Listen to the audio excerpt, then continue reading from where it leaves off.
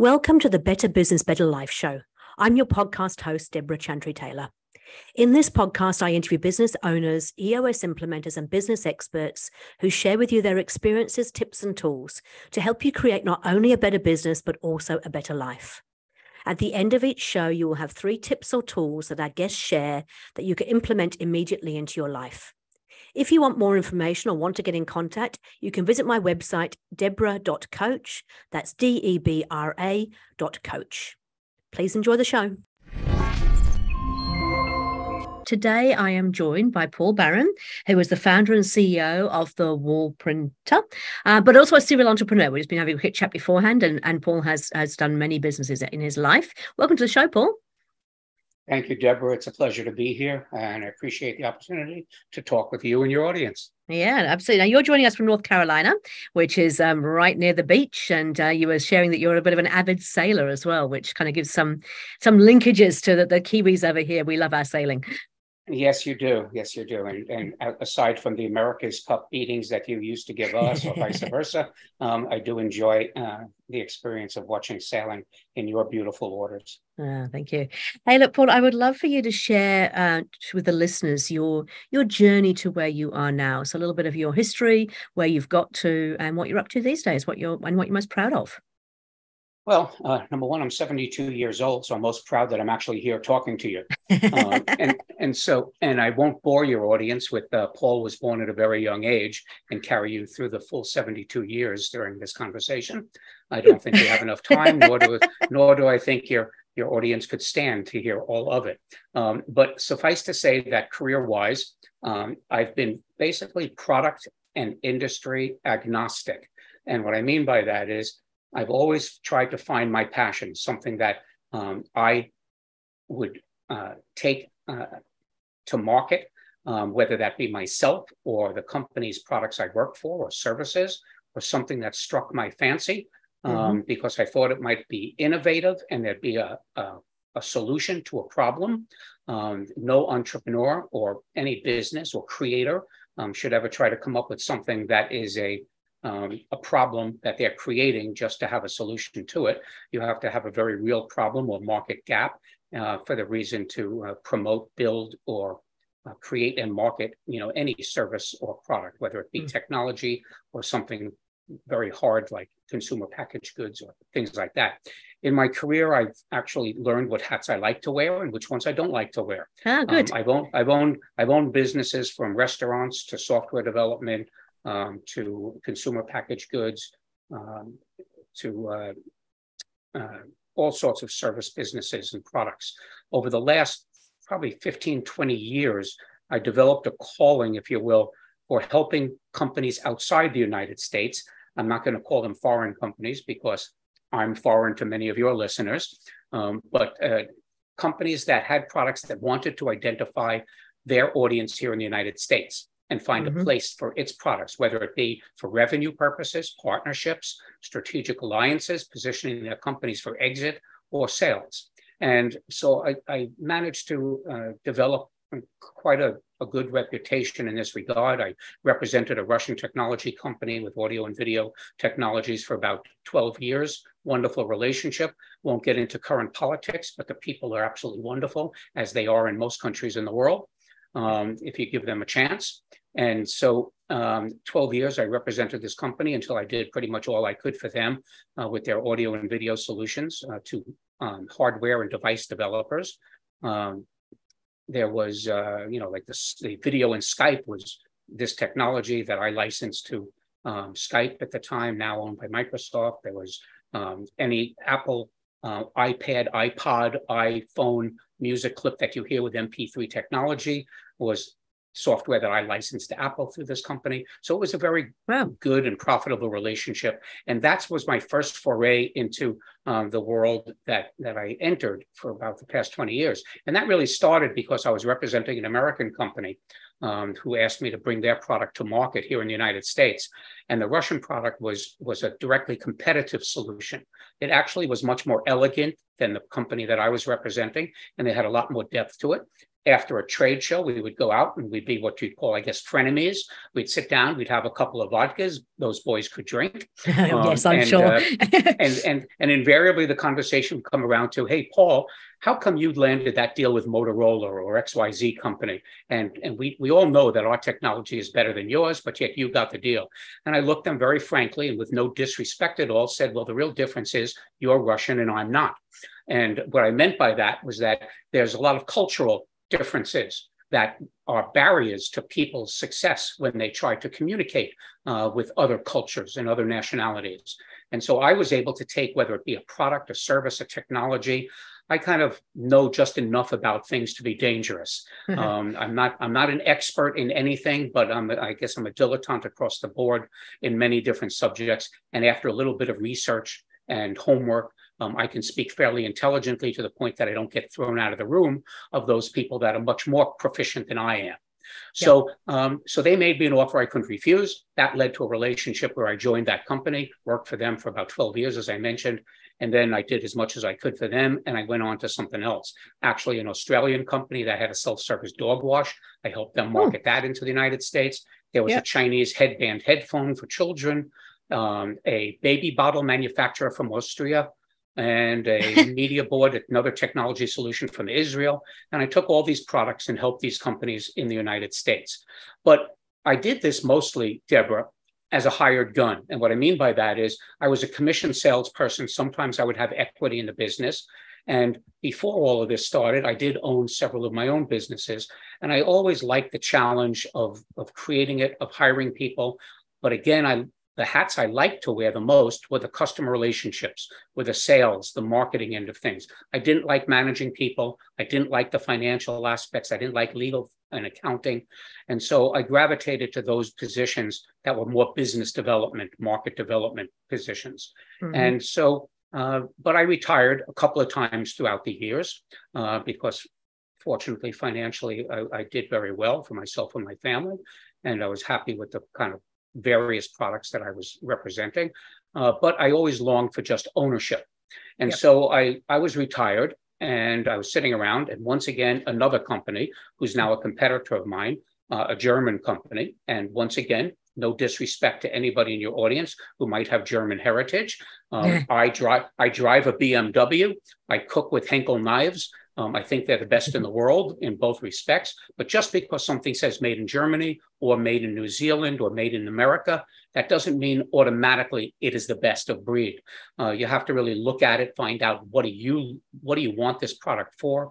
What solution is it solving? And does it meet the needs of you and whatever you're trying to achieve? If that's customer engagement, if it's profit, if it's your own use, what are the advantages of this product over others? So it was a very cool product. It was a vertical printing machine. It was like an inkjet printer on steroids, is how I call it. It was a machine that would print a digital image that you would capture on just a USB stick and import it into the printer, like you would with any photo that you want to print on even your desktop printer. And it would print this with a vertical rail and a print head that moved up and down, exposed to a wall, and it would print any size on any surface, indoors or outdoors. Well, I thought this was the coolest thing I had ever seen. I'm not an artist, but I know what I like. If your audience, I believe you have video in this. This image behind me, my office staff wasn't nice enough to give me a window in my office. So I had to printed your own window. So I had to paint my own window. And so that's a wall painting, 5 feet by 8 feet, that was done with one of our devices. And so again, I explored this German product that approached me. I liked it so much, I wanted to really buy into it and buy the company, but they wanted me to be a salesman, a commission salesperson.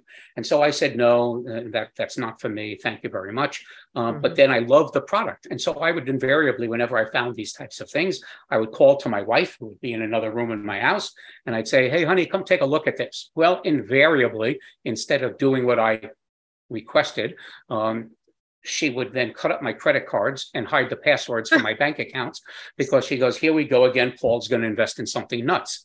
And so this time she took a look.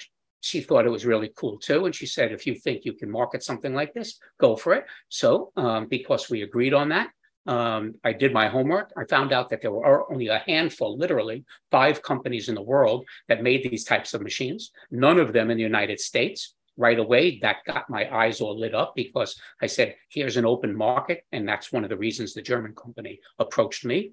And I discovered that the best one in the world was the originator of the technology. They were a company based in China, but they had some American components in their machine. It performed features that the German product did not at a fraction of the price. That product was a product that retailed for about $70,000. My product retails for about $30,000. Just to put things in perspective, it's not your $100 desktop printer. It's a $30,000 commercial printing machine. And so I started the courtship, if you will, the dance with the manufacturer.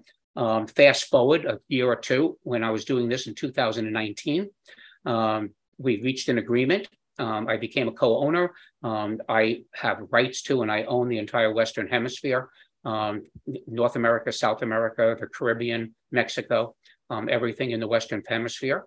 Have a distribution network, the rest of the world. I own 3 patents on the machine with the Chinese manufacturer, which is a credit to not only me, but and again, I'm not patting myself on the back when I say this, but it's a credit to the relationship, which is the most important thing, not only in my business today, but really in any business I've ever had, the relationships you build. And the relationship I've established and built up and nurtured with the Chinese manufacturer has resulted in us co-owning several patents on some of the innovations that I brought to the party, so to speak. And so being able to do that speaks to the solidity of the relationship that we have together. And it's grown tremendously. I've taken their company, and expanded their market traction. I built our company from a company that had a product that nobody had ever seen or heard about before. We have, in the past 3 years, put over 135 new businesses in place, which is really what we're about. I've described everything about this machine, and that's all well and good. But ultimately, my business, the wall printer, is really about creating business opportunities for entrepreneurs and established businesses who could use this to deliver beautiful artwork to their customers. So our customers are typically anybody from a startup, somebody who just sees it as a cool machine like I did and wants to deliver creative artwork in restaurants, schools, hospitals, people's homes, event spaces, or it's a company that has an established business that has what I call adjacency, like painters, photographers, muralists, general contractors, people who know their market, know their customers, and want to have something that could add more value to the work they already deliver. I'll take a breath and let you ask me questions. Yeah, thank you. That's very comprehensive. I really appreciate that. I suppose I want to delve a little bit deeper into, what you've talked about is, when you come up with a new sexy product. I've seen this because I used to work with the Ice House. We did lots of work with startup businesses, and they come in, we've got this great idea, but it was the idea based around technology rather than around a customer pain point. And you've been very, very clear that if you want to launch a new product, it's got to address a particular pain point. It's got to be something that's actually significant enough that people are prepared to invest in actually, engaging with that product or service to deal with that pain point. How do you check that? How do you do your validation? What do you do to see whether or not this really has legs? So that's a great question. So after the euphoria of the initial reaction to a product or service or technology fades a little bit, you do have to get into, well, who wants this? Not only who wants it, but what benefit does it have for somebody?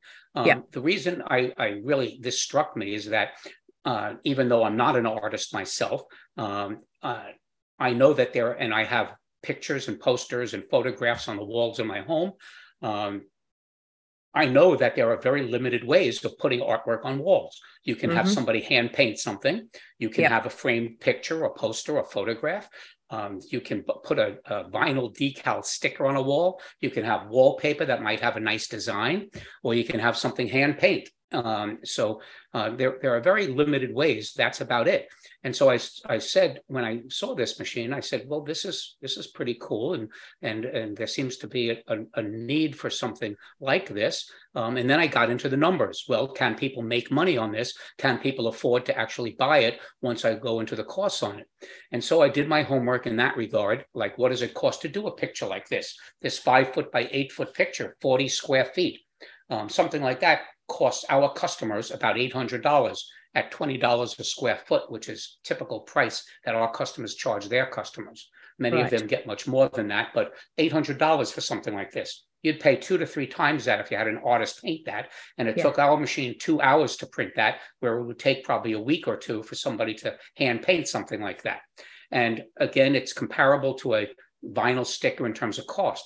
But then the real question for me is, because I wasn't looking to provide the services, I'm not interested in actually doing this painting. I wanted to make people a business opportunity so that they could buy the machines. It would be worth $30,000 for them, and they could get a payback that would help them achieve the financial goals for themselves, their families, their employees, their businesses, and of course, create value for their customers. And so when I went through the numbers on something like this, I found out that something like this really had total labor, ink costs, everything else, less than $250 in terms of time, labor, and everything else, bringing this machine that weighs 125 pounds, to a customer site, as opposed to, paying somebody to print something in a print shop on what's really a much more expensive printing machine to be able to print a vinyl sticker or something like that. And our ink, of course, goes on walls and surfaces that vinyl stickers cannot do. We go indoors, outdoors. We go on cement, like you see here on my wall. It doesn't even have to be a smooth wall. We print on rough surfaces too, like brick or garage doors or things like that. Just beautifully. It would print on that foam behind you. Oh, yes. And even with all the recesses and all of that, it would print across that just perfectly to give a nice image like you see behind me. So again, and then the question is, well, who wants this? Now, I will tell you and your audience that I wasn't the smartest kid on the block. When I started this business and invested heavily, a substantial 6-figure investment in machines, technology, that it was accompanied this, and the space, of course, to create a business and an office and a warehouse, and all the things that go into building a business, all the same things my customers need to consider besides just the machine. The machine is really cool, but that's not what a business makes. You have to market it. You have to find your customers. You have to be able to feed your family. You have to put gas in your car. You have to have a car. So all of those things are important to having a business, not just the machine. So when I looked at this, I said, well, and I started this business in December of 2019. Well, we all know in January of 2020, the world stopped with the pandemic. So here I was with a machine that in North and South America, nobody had ever seen or heard about before. And in fact, outside of Southeast Asia, really, nobody had seen and heard about it before. And so the first thing I had to do was make people aware of it. And so I use social media. And that's what we still use today, 3 years into it. We get about 150 inquiries now every single day. And using just Facebook, Instagram, TikTok, YouTube, and our website, SEO, search engine optimization, to drive people to our website to learn what this is all about. And of course, now where we have the benefit of referrals, and we have, as I said, 135 customers that we can refer people to. But initially, we just showed people videos. We showed them pictures of what this was like and what it looked like. And little by little, people inquired. And as they inquired, we would have a Zoom call like you and I are having today, and we would share the information about what the machines are, answer their questions about profitability, of cost, return on investment, all that type of stuff. And then people make the decision. Out of those 150 inquiries we get every day, truth be told, 140 of them say, oh, that's not a $100 desktop printer, it's $30,000, and they disappear. Maybe some of those 140 know somebody who wants a wall printed, or knows somebody who might want to be in this business or be in a business already, like I described earlier, that might be interested. But 10 of those people have a serious desire to be in business, and $30,000, $50,000, $100,000 is not a serious investment for them if the payback makes sense, and if it's an exciting, fun, profitable, and the business makes sense. And those are the people we talk to, and those are the people we try to decide, is this right for them? Are they right for us? So you made the comment, though, that when you first started out, you made a few mistakes yourself. And as you said, it's never about the product or the service. Well, it can be, but it's not like if you build it, they will come. You've got to make sure that you've actually got, I talk about the three main components of business. You've got sales and marketing, which is selling the stuff. You've got operations, which is delivering it. And you've got the finance and admin, which means making sure you get paid for it. And all that has to be focused around a plan that has both a long-term vision, a bit of a medium-term, and then a short-term plan to actually execute on that as well. So what are the lessons that you've learned from that, and how do you share that with people when you're working with them? So great point. And the only one that you might have left out in that description is the support of the customers you get. Critical to the success of any business is what kind of support are you going to give them, Sure. Especially in a product like this, or whether it's software, or whether it's a television set or a wall printer. You need to be able to not only train people, but you need to support them. So some of the mistakes I made, of course, was not having any idea what I was getting into when I got machines that were all in Chinese. So I had to find people to translate everything, the software, the hardware, the menus. I had to build up my team. And while people were laying everybody off at the beginning of COVID and the pandemic, I was hiring people. And I was all in on this. And so I built up the team to support my customers when they would come. But of course, I didn't know who they were at the time. And so we had to go through that. But all of those aspects that you said have to be addressed when you're building any kind of a business. And so we did the same thing. In other businesses, my trajectory has not been that hockey stick by any means. I've had businesses that I don't like to call them failures financially, but I've had businesses that I refer to as learning experiences. You either marketed the wrong place at the wrong time. I had a restaurant business in New York that was very successful. And in fact, I'm very proud to say that 44 years later, I founded that in 1979. 44 years later, that restaurant is still in business today. Oh, wow. I don't own it anymore. I got out of it in about 12 years. And the money that I made in 12 years, I lost in 1 year when I moved to Florida and tried to open up a restaurant just like mine. I didn't do the proper market research. It was a different audience, a different clientele than what I experienced in New York. Versus what I experienced in Florida. And I took a beating. And that was a learning experience. So understanding your market is important. And again, doing what we did to try to find out. We took 10 months to do that before we got our first customer. Some of that was not because I'm a really smart guy and I took 10 months, just to find out everything I needed to know. The pandemic caused me to do that, but that was a very good thing. So the negatives of the pandemic gave me the positive of the time. And like you said, there are things that you need for the success of any business. I call it time, talent, and treasure. You need the time to do something. For me, it was that 10 months. You need the treasure. I was fully invested in this and had the capital to do this. And then the talent I had to build up because, once again, I know what hats I like to wear. I love customer interaction. I like finding out, is this right for somebody? Will somebody want this? Will they make money with it? And learn what they're going to do with it. And we learn more from our customers than they learn from us. I mean, we've had some interesting projects by our customers that have taught us things our machine could do that we never envisioned it. And so that's an ongoing project as well, is to learn exactly what the capabilities are of what it is we're selling. And to learn and adapt to the market, I suppose, as the market changes as well, or as you see new opportunities. Sure. And we've done that. We've tried to pivot. Our business model is one where we offer exclusive territories to people. We are not a franchise. I actually have about 15 years in franchising experience. I intentionally created this business not to be a franchise. We don't want to reach into people's pockets and take revenue from them and royalties and tell them that they have to be called the wall printer. We don't build their website. We don't teach them how to use Facebook. We do provide a lot of videos and content for them to get off the ground and articulate exactly what this can do to evangelize it in their local markets. But we do give them ownership of their market where we sell only to them. They are required on their end to grow and buy more printers from us because we don't compete with our customers. That's something the German company does. They provide services as well as the printers. We don't provide the services. The only service we provide is support and training for our customers. We give them an exclusive territory. They're required to buy printers initially and more printers over time as they build up their market and their audience to be able to support it, because that's the way they're going to hire people, become a real business that's going to create value for themselves and build something that they could then leave to their families, children, employees, or exit when they're ready to exit. So that's our business model, and that's something we learned over the time.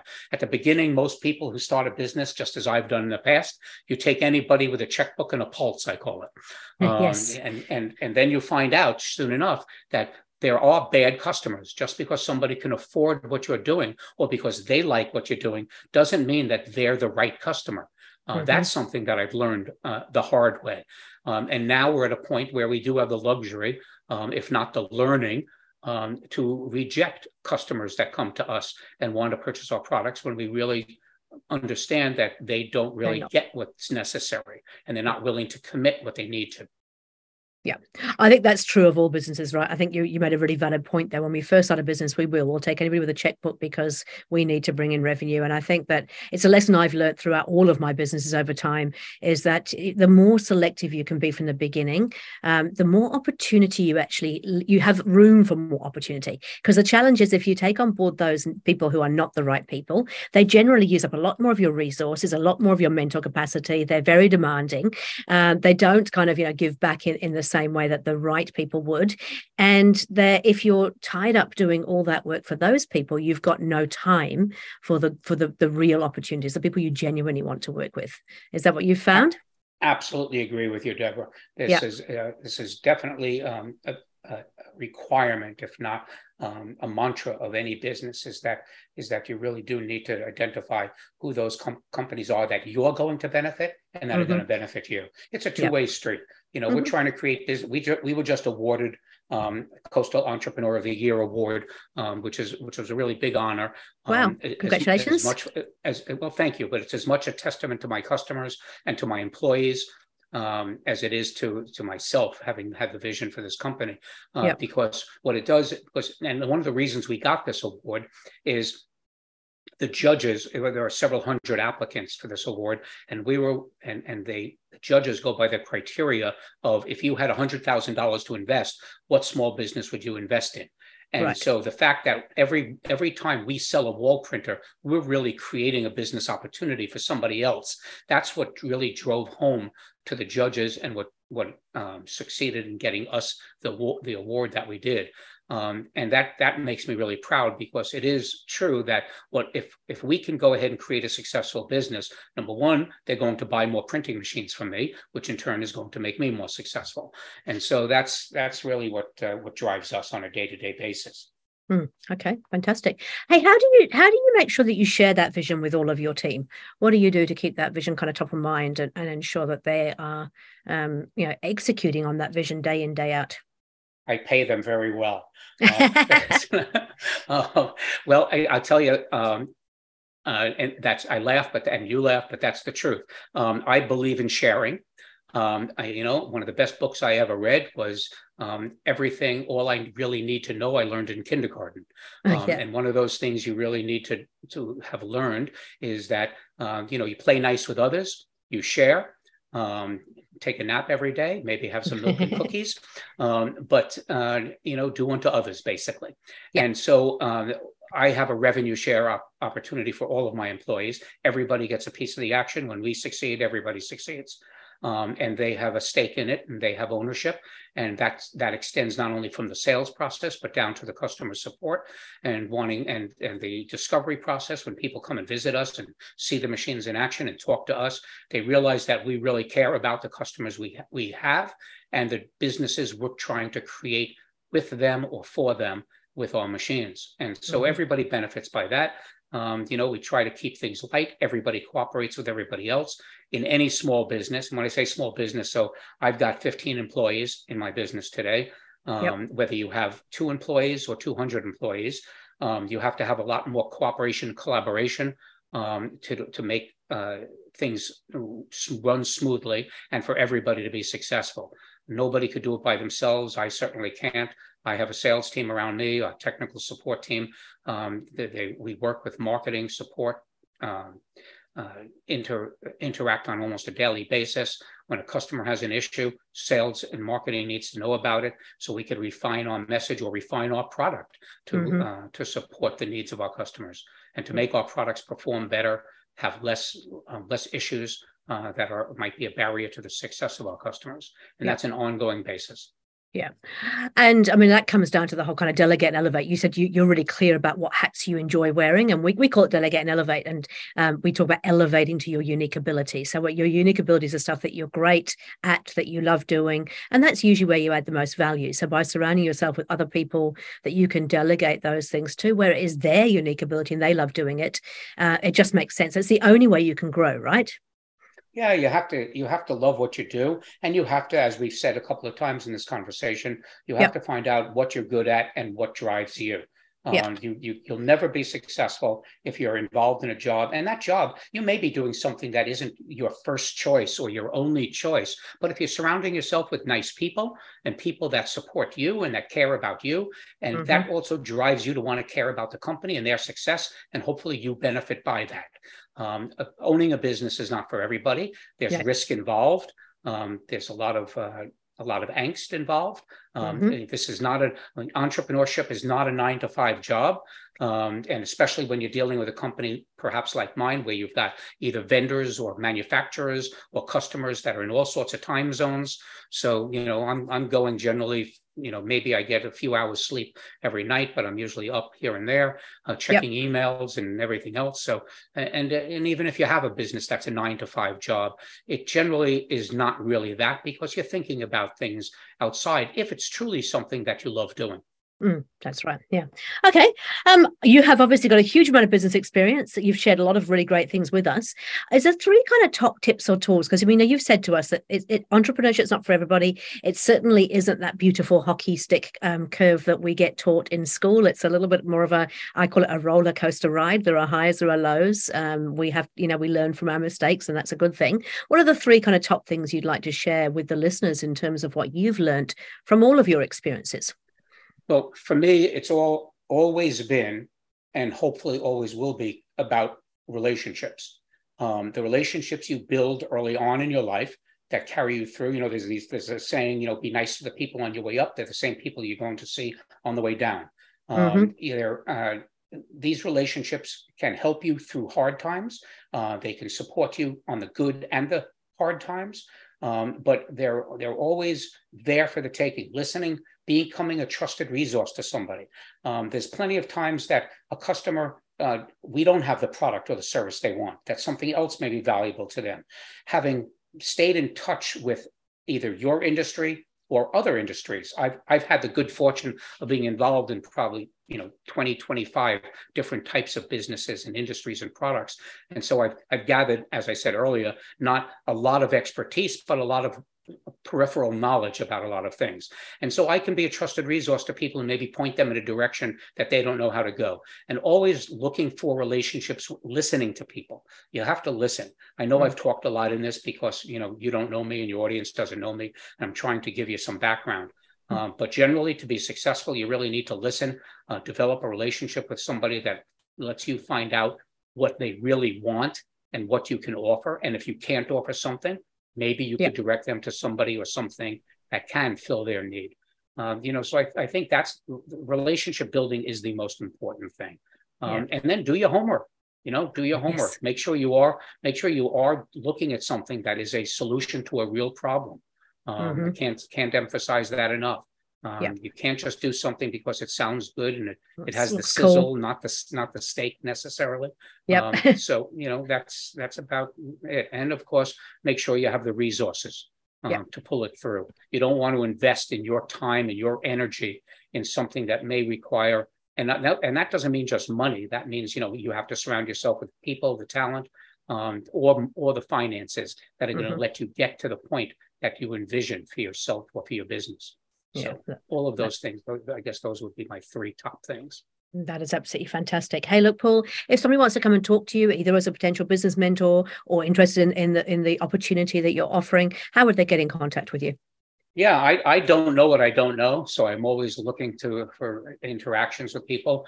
LinkedIn is a great way to reach out to me. Anybody can find me if they search for Paul Barron on LinkedIn. Feel free to connect with me. If that means you want to chat or you just want to engage in my network, feel free to do that. If somebody really does want to know about my specific journey now at the wall printer, you can go to thewallprinter.com and fill out a quick form there and give me your information, and we can, exchange information and give you, a path towards learning more about what it is I'm doing today.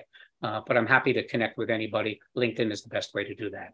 No, that is fantastic. Hey, look, thank you so much for your time. I believe it's afternoon for you. It's morning over here, but thank you for your time today. It's been a pleasure talking to you, and we'll make sure we have those contact details in the bottom of the podcast link. So, thank you, Paul. To you as well, Deborah. Thank you so much. I've enjoyed chatting with you, and I hope your audience got something out of this. I'm sure that they did. Thank you very much, Paul. Thanks for listening to the podcast show, Better Business, Better Life. My name is Debra Chantry-Taylor. I'm an EOS implementer, family business advisor, business and leadership coach, podcaster, and speaker. However, I'm also a business owner with several current business interests. I'm fortunate to have lived the high life with all the lifestyle, the toys, you name it, and then I've lost it all, not only once, but twice in 2 spectacular train wrecks. I know what it's like to experience the highs and lows. I came across EOS when they launched into New Zealand using my Entrepreneurs Playground and Event Centre in Parnell, Auckland. I love the simplicity of the tools, and their philosophies fitted my personal brand statement perfectly. The brilliance is in the simplicity. I've always been passionate about seeing entrepreneurs lead a life they love, and now I help them live that EOS life. Doing what they love, with people they love, making a huge difference in the world, being compensated appropriately, and with time to pursue other passions. If you want more information or want to get in contact about using EOS in your business, you can visit my website at debra.coach. That's www.debra.coach. Thanks for listening.